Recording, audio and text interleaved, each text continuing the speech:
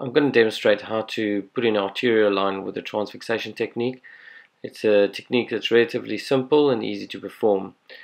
Before you start, you need a few pieces of equipment. You need chlorhexidine 2% ideally, cleaning solution. You need an arterial cannula and a 2 ml syringe. I'd advise that you get one of these arterial cannulas. They're made by Becton, Dickinson and Co.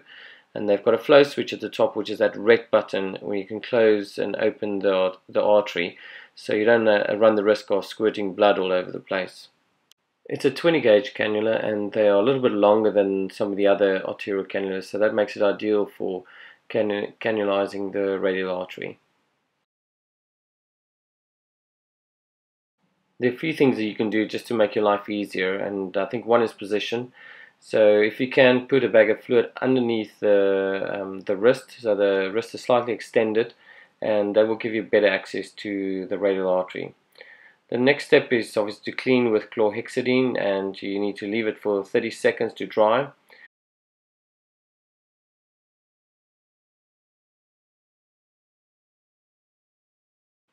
Another thing that you can do just to make your life easier is to hold the cannula as you to hold a pen. I think that gives you good control and access to the radial artery. Put your index and middle finger on the radial artery and try and cannulate in a straight line with your 2 fingers as a guide. Once you're through the skin and you hit the artery, you'll get flashback into your cannula. At that point, what you'll need to do is push the cannula straight through the artery and thereby transfixing the artery.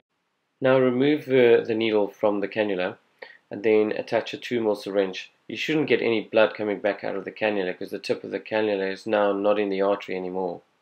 While gently pulling back on the plunger, bring the cannula very slowly out in the same direction as you put in the cannula.